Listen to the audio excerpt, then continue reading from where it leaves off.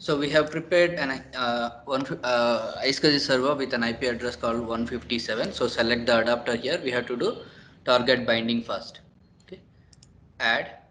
Here we have to enter the IP address of 192.168.0.157. So this is the ISCSI target server in our lab.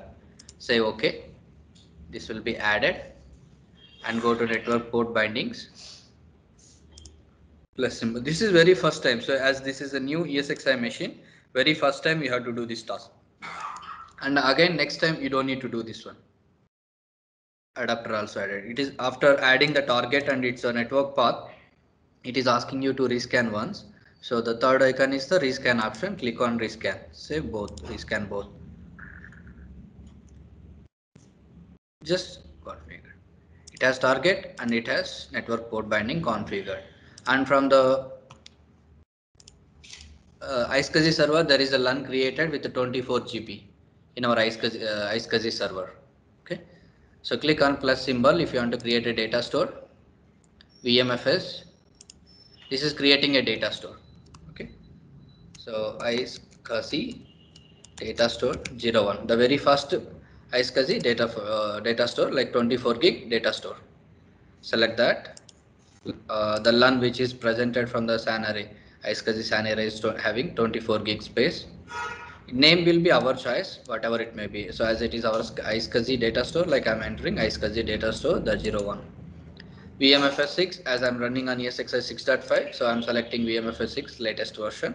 For some reason, if you want for backboard compatibility, select the older version. If you want to attach this LUN to with the old servers as well, 5.5 or previous versions.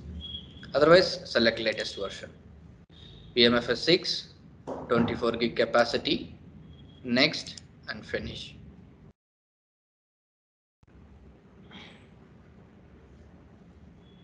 So it's creating a data store. This here we are formatting with VMFS from ESXi machine. We are formatting this 24 gig LUN which is coming from ISCSI with VMFS. So now this is called data store which is formatted with VMFS 6, which is coming from some RAM ISCSI server raw storage, 24 gig capacity. Now while creating virtual machines, you can place inside this data store. Okay, so ISCSI storage.